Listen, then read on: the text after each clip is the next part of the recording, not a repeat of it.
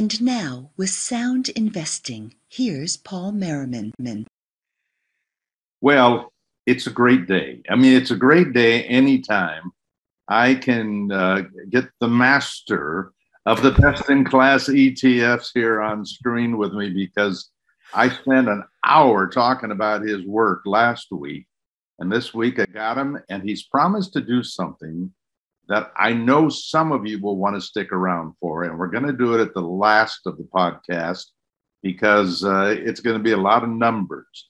But Chris is going to take some time going through some analysis, comparing some DFA and some Avantis ETFs. So I think you're going to like that. Those of you who, particularly those of you who are doing some homework on your own, stick around. But I wanted just to add a couple things, Chris, because I did spend a whole podcast talking about how well your picks had done as a group, and how we know some of it is a matter of luck and some of it is a dedication to the discipline that you have. But one thing I did not say last week, and I think it's an interesting aspect of what we're trying to do. We know that over time, or at least we don't know, but we expect that value is going to be better than growth, and small is going to be better than large, and stocks are going to be better than bonds. And we know there'll be long periods that that's not true. But I did notice something interesting, that when you look at the average returns at Morningstar, and the best I understand that is if you looked at all of the small cap value ETFs that are in the universe, that, for example, our Avantis small cap value is in essence competing with, that average was, in fact, I think that average was about a little over 1% lower than the Avantis. But we have to remember something about the concept of average. That average means that there were some people who did better than Avantis. We know that because Morningstar actually tells us where these different ETFs or mutual funds are in the whole universe. So when you see the number 8 down at the bottom of the page on returns and performance, that 8 means that it is in the top 8% of all performers. And Avantis has been really steady in the upper part of performance. But it also means that there are a lot of people who made less than that average. So when we are happy for the folks who followed your work, Chris, we're happy for them.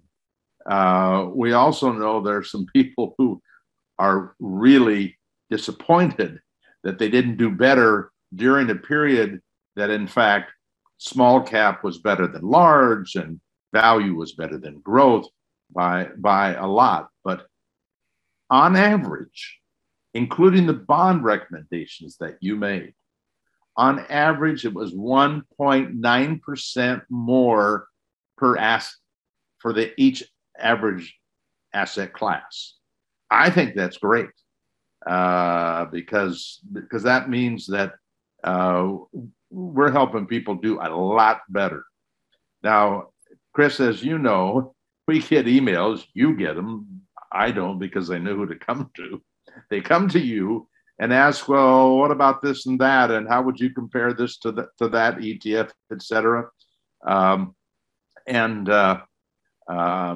know that can be a lot of work, but the I guess a question you should answer so everybody hears: how do you feel about those emails when you get them? In general, I like the emails I get because it helps me understand what people are wondering and, what's on their mind and what they're curious about. And sometimes it flags a new fund to me that I haven't seen before. The DFA funds have definitely been on my radar, and I've gotten a lot of emails about those. Avantis introduced some new funds a little while ago. I've gotten some emails about those as well. And so I don't mind. I like just learning what's on people's mind and what they're curious about, as long as it's not too overwhelming. There are times when life takes a precedent and it takes me a long time to reply, but yeah, I generally value them. Just wanted to chime in on something you said a minute ago, because I think you made a mistake that I have been guilty of making as well. No mistake. No, it's all right. A I lot don't of get times, paid enough to make a mistake. No, go ahead. a lot of times we really lean heavily on analyzing past performance to try and determine what we should do in the future. And we do that not just in personal finance, we do that with the weather outside, right? And I think the financial forecasts are kind of like weather forecasts. They're inaccurate but useful. Before I go on a trip, I look at the 10-day forecast and I pack accordingly. But if anybody asked me, is the 10-day forecast going to play out exactly the way it says it is, I'd say absolutely not. It's going to be different from that. And I think that the financial work we do looking at the past is similar. There are reasons why things can, but why the climate can change even, right? There are reasons why tomorrow might not be like the past, but we really have no other way to understand what the future might be than to look backwards.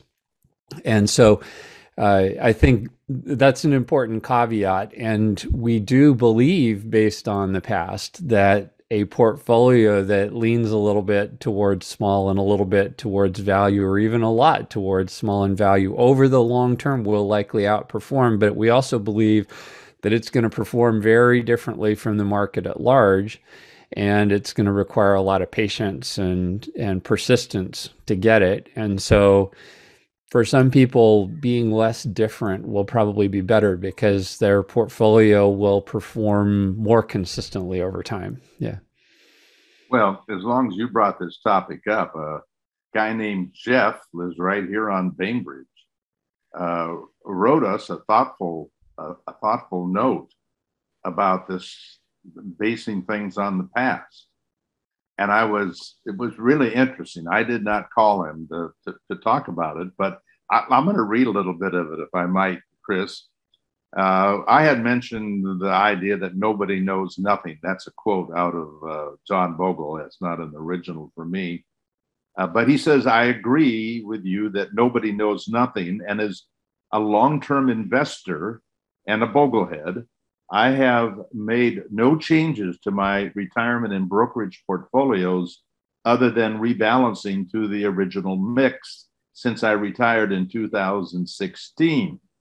However, this is not because I believe that the past 94 years shown in the quilt chart have any predictive power whatsoever. It could be that the past 94 years were an aberration, a unique century characterized by American stability, homogeny, and regulatory and social norms that were themselves conducive to long-term planning.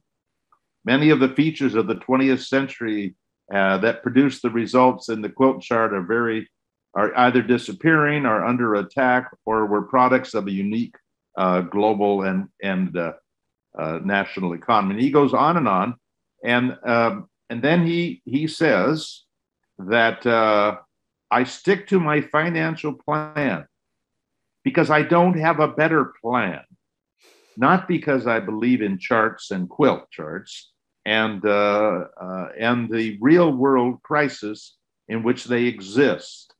That they are a great way to portray the past, but a poor way to discuss the future. And so we work so hard to produce long-term studies with the idea that if they can see 90 years worth of data, it will give them more information and more confidence that they're headed in the right way.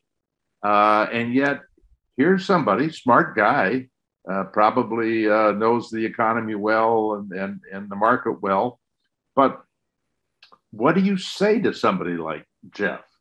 Can we be of any help at all to people like Jeff, or do people actually have to start with the belief that they can learn from the past when they look at our work?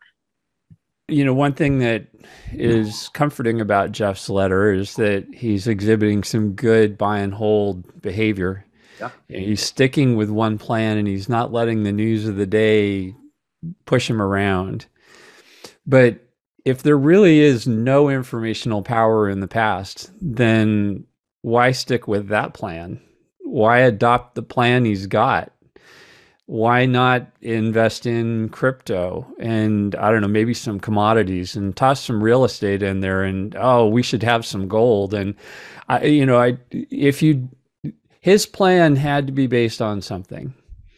And he's at a point now where his commitment to the plan may be based on its recent past performance, where recent is the decades he's been involved in it.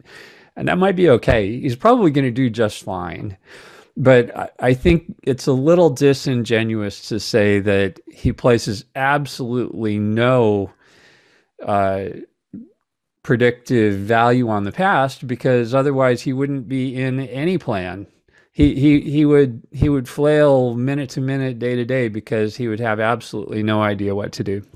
But I understand the sentiment, and it's kind of an extreme view. I think the other extreme view would be to say that the past history, we have guarantees that small cap value will have a premium in the future, and we don't believe that. We don't believe there's any guarantees. We believe the future is unknown, and it depends on a wide range of things that we can't see or know. But I still feel the best predictor of the future is the past. I don't have a better source. So I think I've got an idea of where Jeff is coming from. I had lunch yesterday with about 10, well, I guess there are about 9 young people who are young compared to me, who work with the old firm that I used to work with. And we were talking about what is the secret to being a successful investor, particularly if you're not working with a professional and you're doing it on your own. And I think at the end of the day, if I had a chance to talk to Jeff, it would turn out that what he trusted was not in a direct way the past, but he trusted John Bogle. He's a Boglehead. And he trusted a person who definitely knew the past. I suspect trusted the past in his work. And so my point I made to these young people yesterday is that maybe the real secret to long-term success as an investor is to have trusted the right source of advice. And then, of course, you have to know what they're looking at. But sometimes we just find somebody we trust and it lasts a long time, which reminds me of a question that I got from a young fellow that just started investing for the first time. And he's setting up a Roth IRA. And he's going to use small cap value. He's going to do the 5-year plan of putting all the IRA money into small cap value, and then not adding more money there, but going to a more traditional kind of a portfolio. And in a sense, he's trusting you, Chris, because he actually read your book, and he read my book that Rich Buck wrote, and he wanted to know, what does he do when we're dead? Who does he trust then?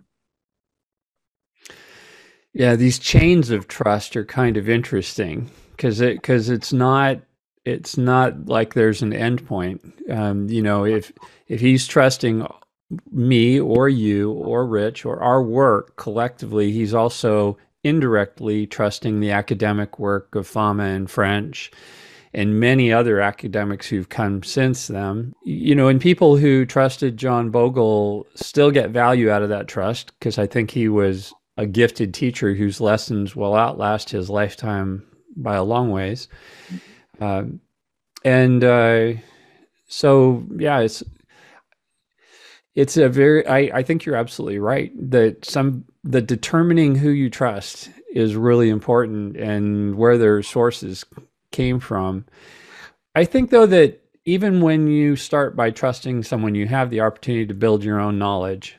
A lot of people don't have the patience to do that, and that's part of the reason they invest in a trust-based kind of approach, is that they don't want to do the hard work. But for example, Bogle had a strong bias towards the U.S. market, and I've thought a lot about that, about why might the U.S. have done really well for the past 100 years, and why might it continue to do well or not continue to do well? And the legal system we have that protects personal rights, I think, is among the best in the world. Maybe not the best in the world, but it's among the best. There's kind of a vibrant chaos to our economy that is unique. So that seems to still be there as it was in the past century. But like you say, you can always argue the good news in column A and the bad news in column B. My grandfather used to say I should be a lawyer because I could argue either side of any argument. The other side is that we had the wind at our back for the last century in terms of demographics. We had a growing population that fueled a lot of economic growth. And whether that continues through immigration or doesn't, that's interesting. And there are global rivals that are a lot bigger. So, I think my hope is that people who start with trust over time do a little more work, maybe not all at once, but do a little more work to learn and develop their own foundation of knowledge. And that's what we try to do here is help people go beyond just trusting us to understanding the numbers and the history behind the thinking, so that when we're gone, they have something else to lean on.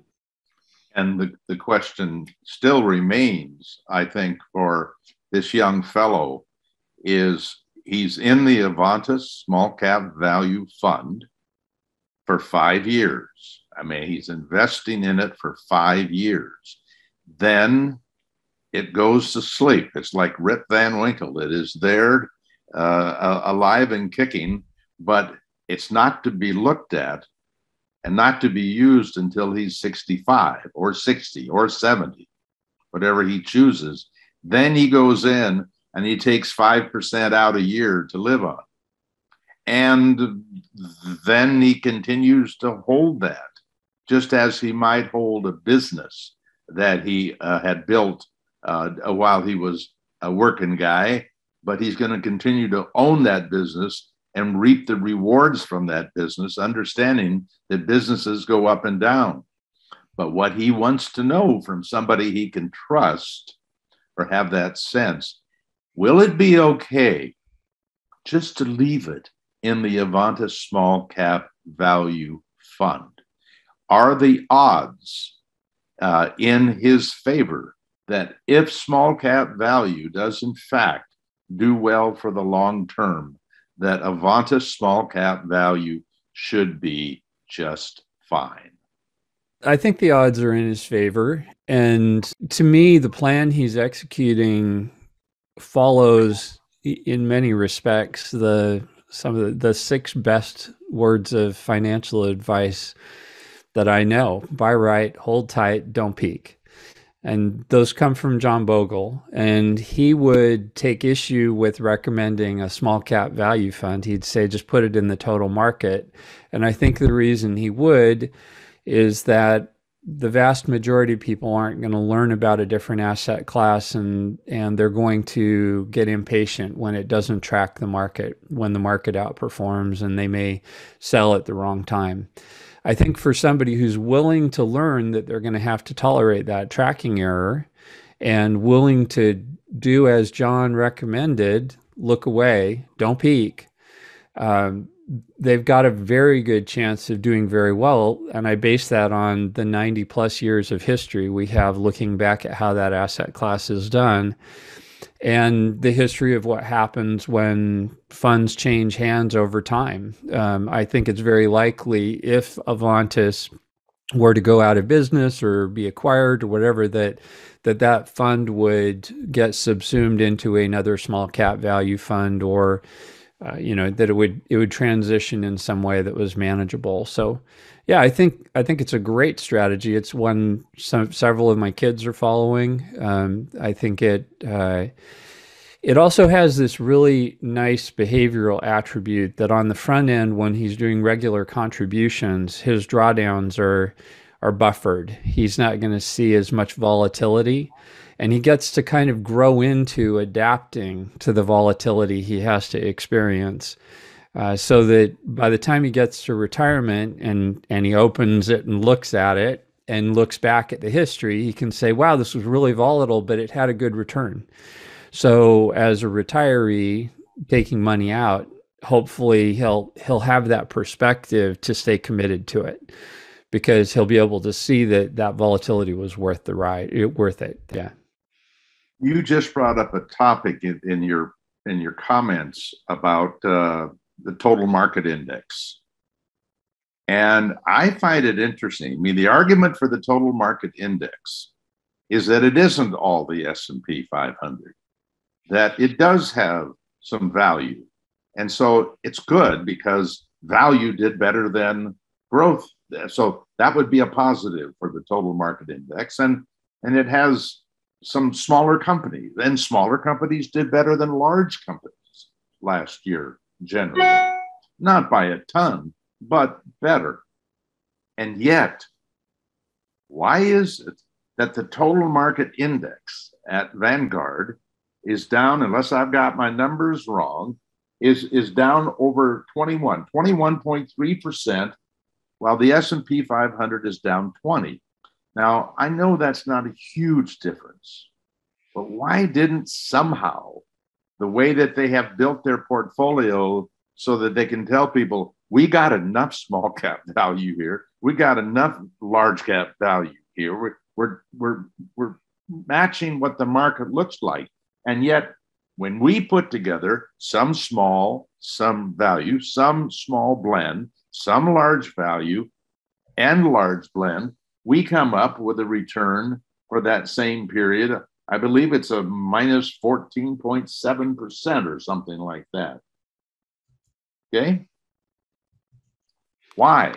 Why is the total market index losing more than the S&P 500? Now, I'm sure there's a simple answer, and I have not taken the time to go look at how much they have in all the different industries.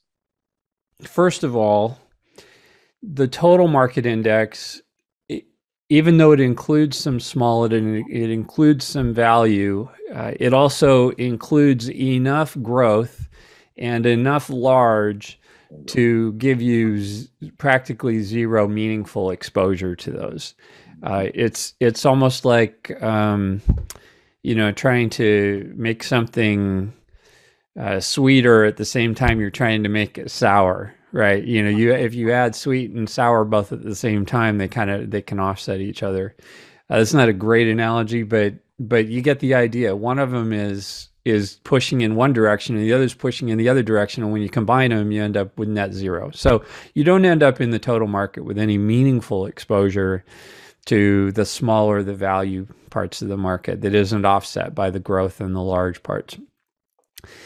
If you look at the Vanguard S&P 500, it, in addition to being large and growth, it does have a little bit of exposure to some quality attributes of the market. And in contrast, the total market does not, because again, whatever quality exposure is there is offset by the exposure to junk, so to speak. So, in different regimes, you're going to see different performance. Sometimes one will outperform the other, but The biggest argument I see for the total market, for somebody investing in the total market instead of the S&P 500, is regret avoidance. If you invest in the total market, you've got thousands and thousands of companies, and when somebody approaches you at a party and says, "Hey, did you hear about XYZ?" you can go, "I've got some," right? And I think that that's very valuable for some investors. But in terms of its impact on the total return of the portfolio, as we know historically, they're both going to be pretty close to the same, and in any one period of time, they could go a little either way. Okay, well, I appreciate that. Vanguard underproduced the best-in-class ETFs. That is obviously because they're different. They're inexpensive. And some people, by the way, don't want to go to the best-in-class ETFs because they have to pay a higher expense ratio to be in the best-in-class ETF. But that difference between Vanguard, I noticed, for example, I looked at the four fund US strategy. With Vanguard, the loss was 16.6. The loss with the best in class was 14.2. That's a fairly good size difference. If the world stops right then and then you get the same return for the next 100 years, you're going to pick up that 2% difference is going to be in there cranking away forever. But any comment, because you've been kind enough to accommodate the Vanguard investors who want to use Vanguard, and yet I suspect you do believe that the best in class should perform better over time, not just for 6 months. Any comment about that? The Vanguard investor is absolutely right in one way, in that your expenses get paid regularly every single quarter, month, whenever they're taken, year. So the expenses are guaranteed. The added return is hypothetical and statistical. It comes in sometimes and sometimes it doesn't. And so there is when you analyze your portfolio, I would encourage everybody to figure out how much they're paying in total expenses. That is something, depending on where you do your trading, it may or may not be easy for you to figure out, but it's worth the half hour that it might take you to calculate it. That has been an eye-opening calculation for us multiple times along our investing journey. Because as your assets grow, those small percentages become bigger dollars. And when you run the numbers, sometimes you're going to pause and say, I can't believe I paid $10,000 to firm XYZ for added value because I'm not getting added value. So I would encourage everybody to run the numbers and figure out what their expenses are. Now, having said all of that, why do I favor buying slightly more expensive funds rather than just being the cheapest? It's the same reason I buy slightly more expensive other products. I get more value out of them. So when we're buying I'll just take a small cap value fund as example. I'm looking for exposure to the small part of the market, exposure to the value part of the market. And I know that those give me an added 1 to 3% of expected return. So if I can buy a fund that costs me 0.1% more in expense ratio, but gives me 20% more exposure to the factor, which has a 3% return, 0.6%, that'd be worth it. Yeah, that'd be worth it. So, do you want to buy the cheapest spice when you go to the store, even though it has no flavor? Or are you going to buy something for a little bit more money that you can actually taste? That's kind of what we're looking at. And when I run the numbers on the best in class analysis, that's what I look at, is how much exposure do I get to these factors, and what are the premiums worth, and how much does it cost me to get them? And when you multiply those out, it becomes pretty clear that something like the Avantis Small Cap Value Fund is worth it over what you would get in a Vanguard fund. So another question we get often is about mid cap.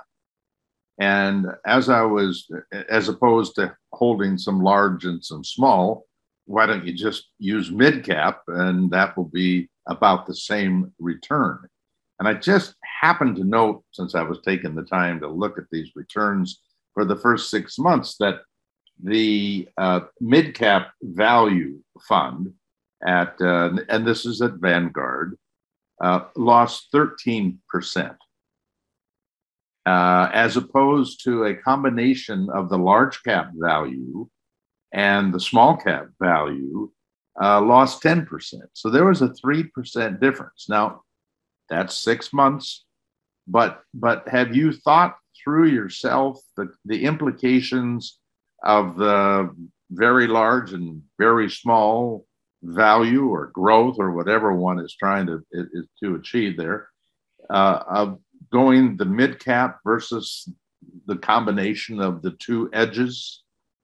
The way our portfolios are constructed with the edges, we're looking for funds that don't overlap very much and that give us some diversification, some difference in the funds that we hold, because we're hoping over time to hold things that perform well in different economic regimes, right? In a period of inflation, small in value is going to tend to do a little better.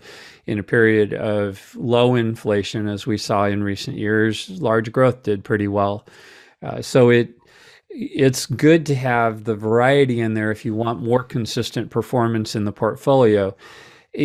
You could create the portfolio with mid caps instead of the large caps and tilt even more to small in value. But you could do the same thing by holding a greater percentage of your portfolio in small in value.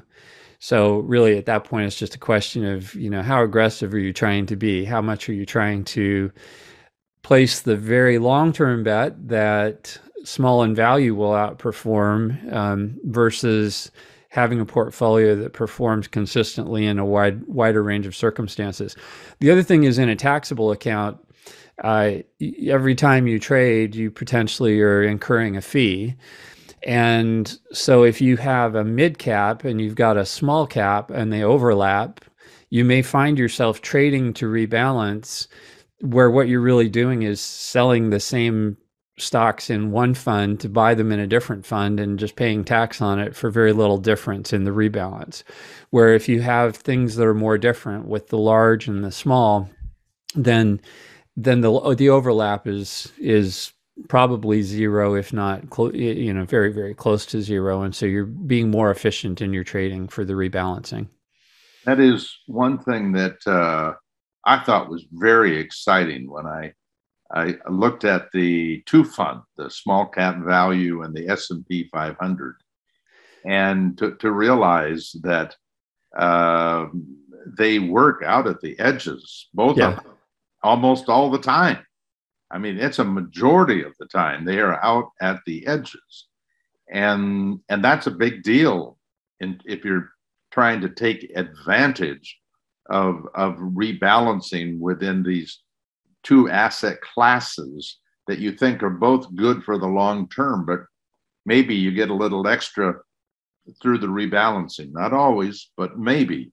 And by the way, just to comment about that, the two fund strategy, S&P 500, by the way, it's not the S&P 500 that you use.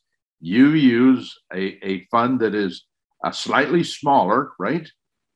And is it slightly more value oriented by chance? Slightly smaller, slightly more value oriented, and a little bit of a quality kind of bump in there as well. Yeah. And it did well when I say it did well, it still lost money, but instead of losing 20%, it lost 18.3%. And that's the ETF that you have in place for the large cap blend, rather than the S&P 500. But that large cap blend and the small cap value together lost 16%. So I really am hopeful that that is going to be a great combination for people who are looking for something really simple. They do want some small, they do want some value, but they don't want to spend any time doing it. And they want to have a lot of quality in their portfolio, which they get out of the S&P 500. And by the way, they get a fair amount of small cap quality in dealing with Avantis, because that is a focus of their work as well, correct? Yes. All right. Well, you know what? I'm looking at all these questions and things that we got. Be patient for 1 second here. Question about risk. There's a fellow wants us to do a major study on our article and podcast about what is risk. And please, shoot me down if it's what you believe, but help me through this thing that I'm developing in terms of a belief. And that is, when the strategy that you have, the portfolio that you have over long periods of time has a more dependable, successful return, profitable return than the other. Is that less risky? And I'm talking just for the sake of discussion about something like the S&P 500 and the small cap value. We all know small cap value is more risky than the large companies of the S&P 500. But when I look at decades, look at all the decades or the 10 years of return, the return is much more dependable. Maybe that's not the right word to use, but what is your comment about that risk? Is it less risky if more of the time it produces a better return that gives you a higher probability of getting where you want to go? Yeah, I think was the founder of the AAII Clooney? Is that right?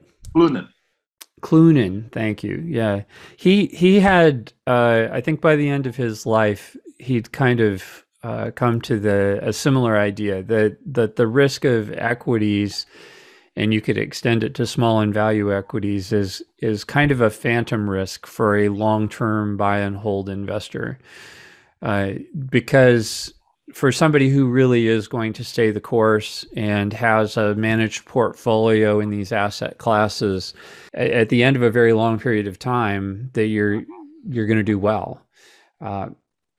I got pushback on that kind of a concept from Larry Swedroe in my book, saying that there's the same risk at the end that there was at the beginning, which is true. So you may have a bigger portfolio, but you still have to look at it through the lens of, I might not have 50% of it tomorrow. Or if it's small cap value, maybe it's 60% of it tomorrow. Mm-hmm.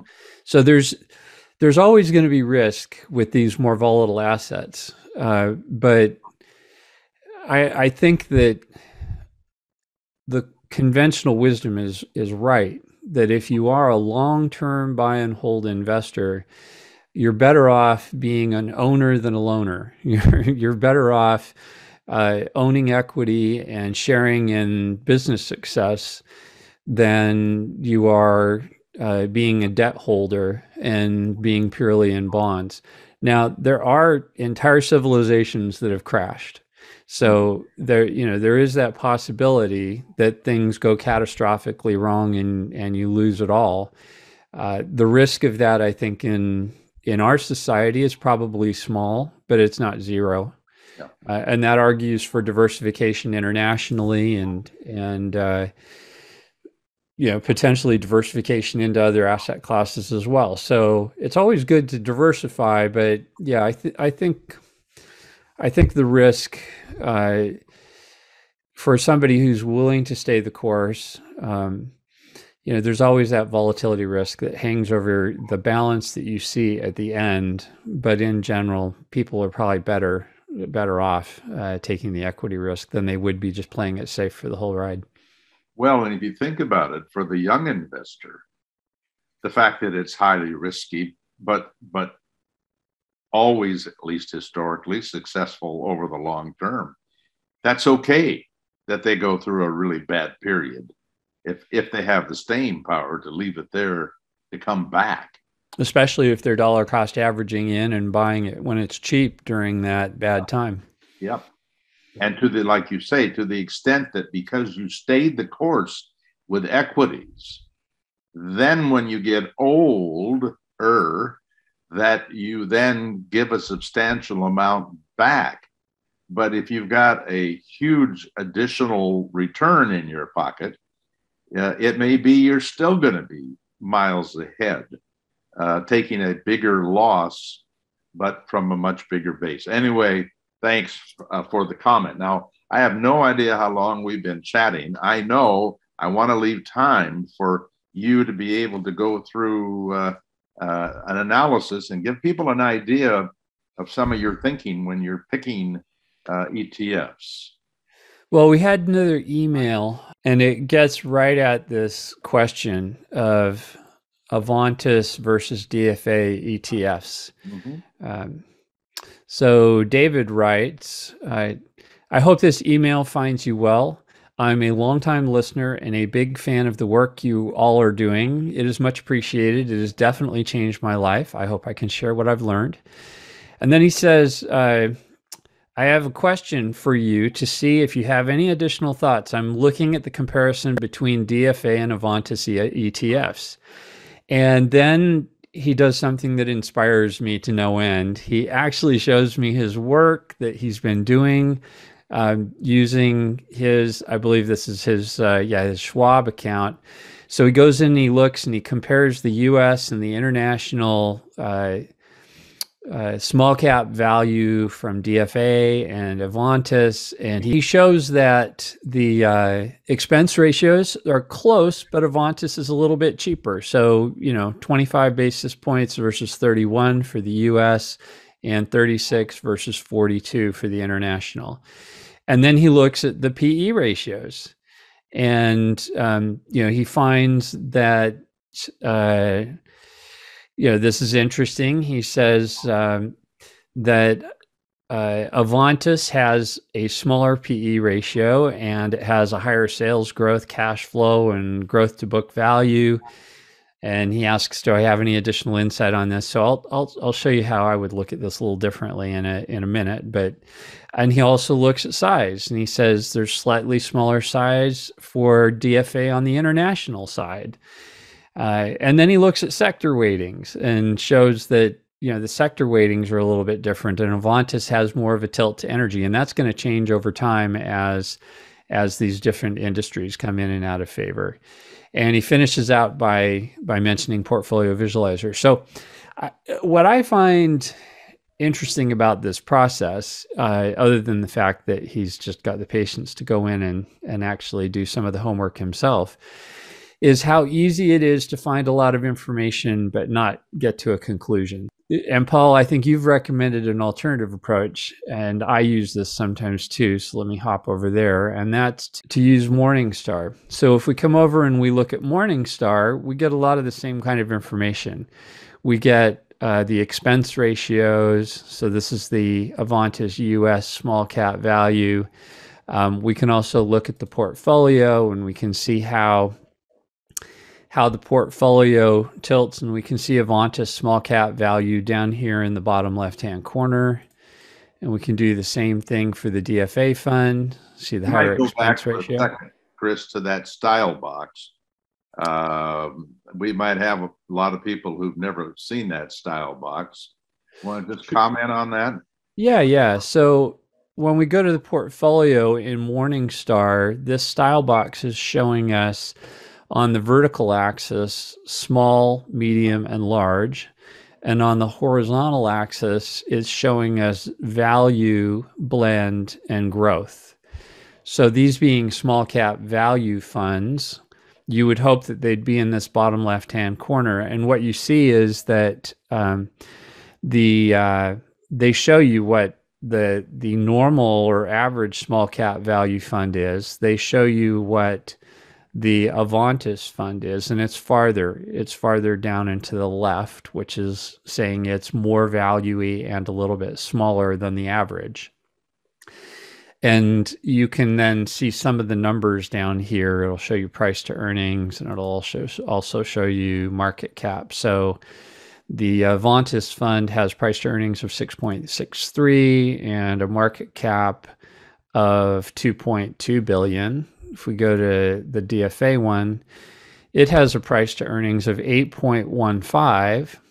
So that's actually less value-y, and it has a market cap of 2.3 billion, and that was compared to 2.2 billion. So it's a little bit larger.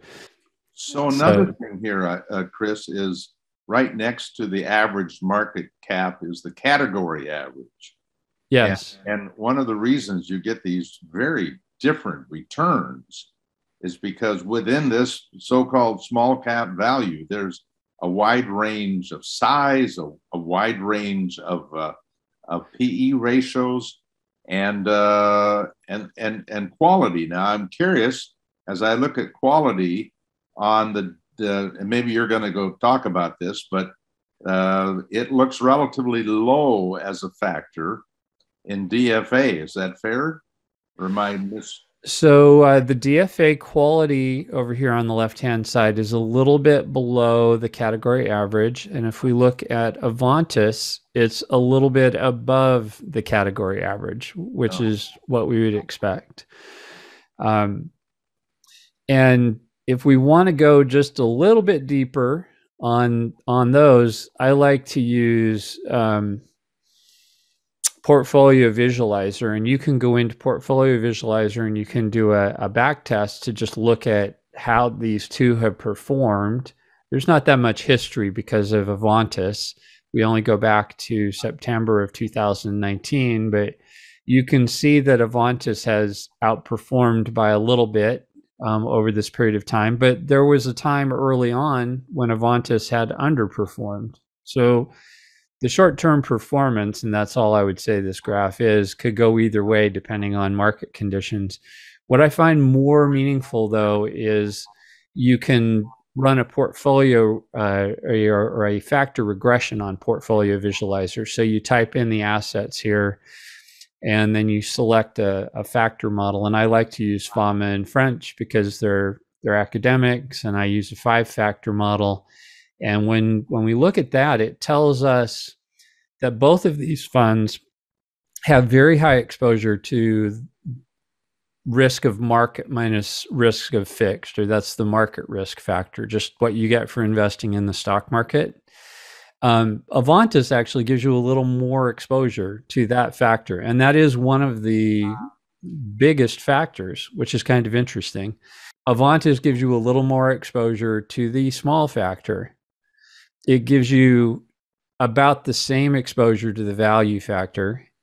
It gives you a little more exposure to rich minus weak, which is a characteristic of quality. It gives you negative exposure to conservative minus aggressive, which is not a good thing. You'd rather have positive exposure there. And then there's this bucket called alpha, which is, after they run the regression and they do all of the analysis and they try and fit all of the returns to these characteristics of the market that they know, what's left over.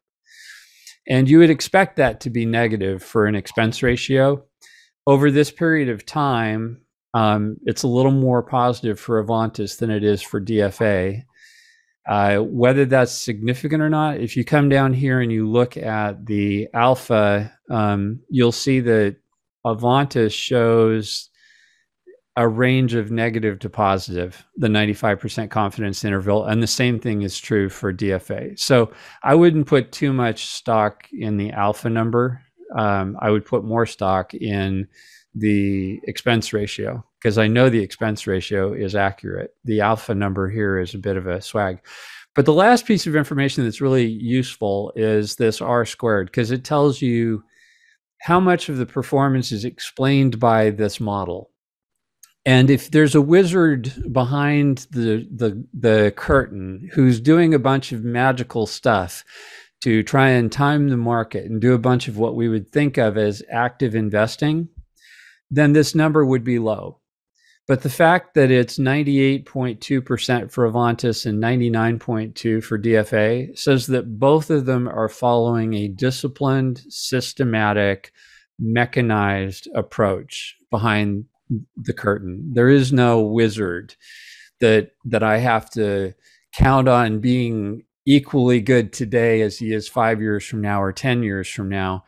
Basically, I'm buying, when I buy either of these funds, I'm buying a systematic approach to investing, and provided they don't change that system, I should expect the future to be similar to the past in terms of how well it taps these different attributes of the market. The final piece of the equation is, like, what does all this add up to? Is the Avantis one or the DFA one better? To answer that question, we need one more piece of information.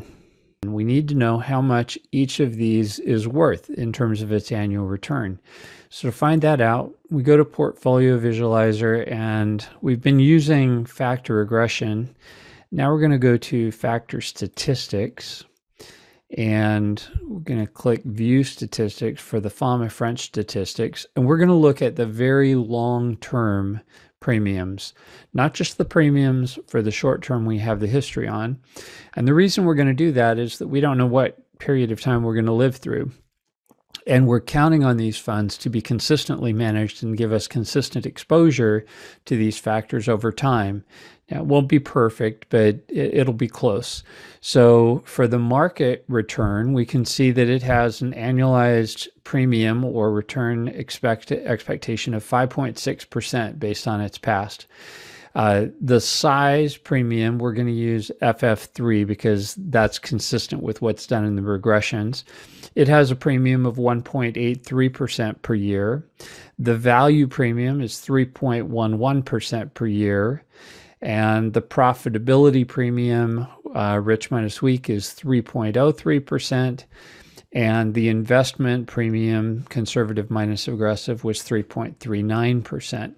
So what I've done is I've created a spreadsheet here where I took those premiums that we just talked about, and I put them up here as the long-term factor premiums in percent per year.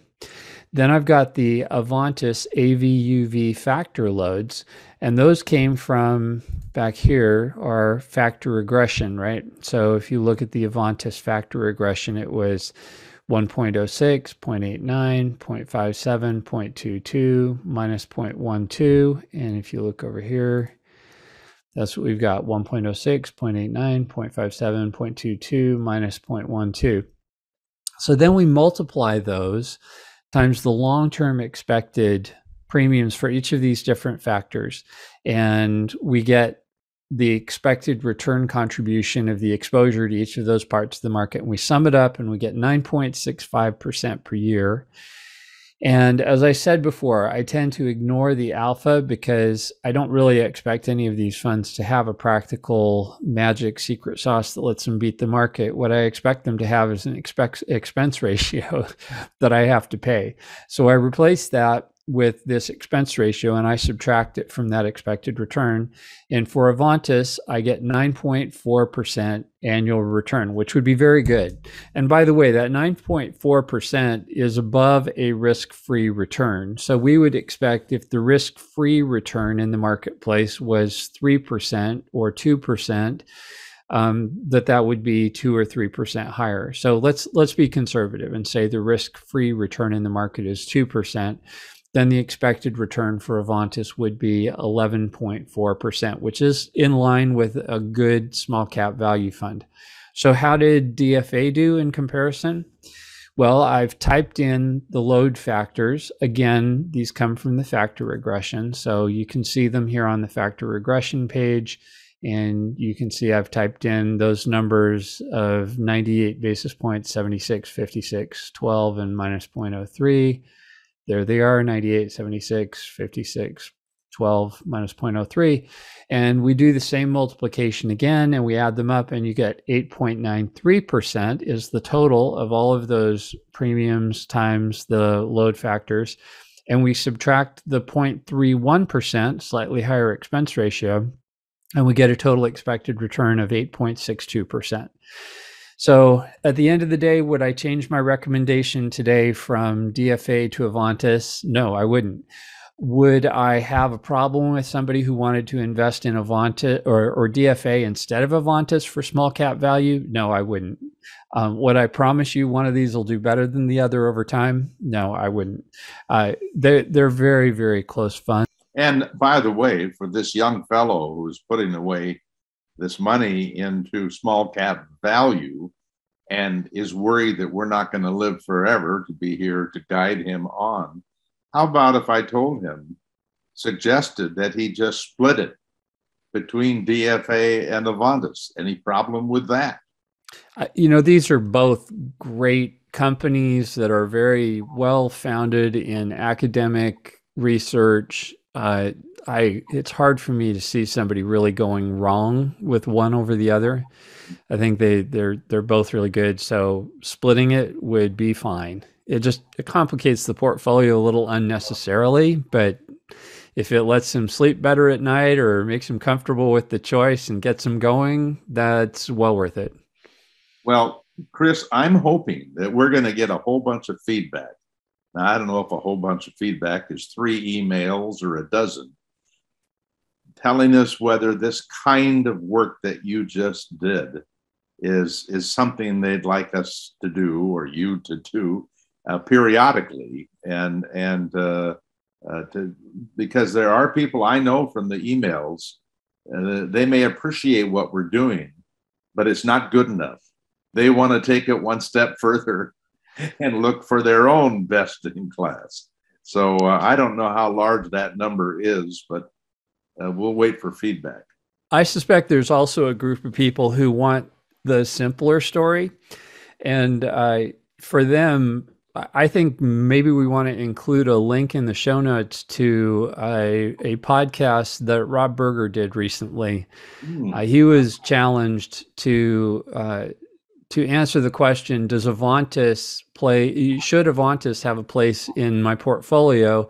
And he specifically looked at the Avantis US Small Cap Value Fund versus VTWV, Vanguards, and he did it with a little bit less of a little bit less numerical rigor, and came to the conclusion that for somebody who wants to include a tilt to small in value, it's a good choice. So, and I think, in his mind, it was similar to the question you just asked me. VTWV would be a fine choice too. But I think Rob does a really nice job of going through that trade-off analysis in a little bit less number-centric way that's also valuable. And if I may add, he has not been disclosed yet as one of our truth tellers, but he is on the list. And this year, because we're trying to do one a month, he will be one of the folks that when we're not around to help people, we think that Rob Berger is one of the real good guys, smart guys, and dedicated to helping people. I really admire him. And I sense zero conflict with Rob. He used to write for Fortune, and he did have a website that was advertising funded, but he's since sold that. And I think all of the work he does now through his YouTube channel and his podcasts is motivated by a pure and simple desire to help. And yeah, he makes some money off of his YouTube channel, but he's not. I don't think he needs the money, and I don't think he's doing it to make the money. I think his motives are pure, and his ability to explain things is high. So yeah, he's a good guy. Attorney. What's that? He's a retired attorney. Yes. He does know how to explain stuff. I'll give him 100 on that. Well, I really appreciate it, Chris. As always, I got lots more questions, but I've been told that our podcasts sometimes go too long. Great stuff from you today. Thank you very much. and we'll look forward to doing this soon. I think we'll have our friend Daryl back in the next month or two. He's working on an exciting project right now, something having to do with the stars, the real stars, I think, or maybe I'm wrong, but whatever it is, he is having fun, and I hope you're having fun. I know I'm having Very fun. much so, yeah. Good. Thank you, Chris, and we'll see the rest of you next week. And keep the emails coming. We love the feedback. We actually do appreciate it when somebody donates to our 501c3 foundation to help us reach more people. Later this month, I'm going to be doing a video for first-time investors, and I'm quite excited about that. In fact, there'll be 3 videos, not too long. One of them will be focusing on the work of Chris Pedersen with his 2 funds for life, and one on We're Talking Millions, and one is going to be on how to build your own personal best portfolio. So I hope you'll all stay tuned and share our work with others. Thank you all very much, and have a great day. Thanks, Chris. Thanks, Paul.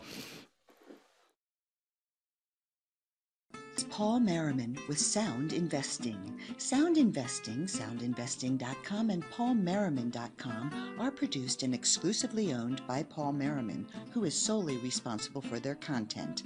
For more information, free articles, mutual fund recommendations, and more, visit paulmerriman.com.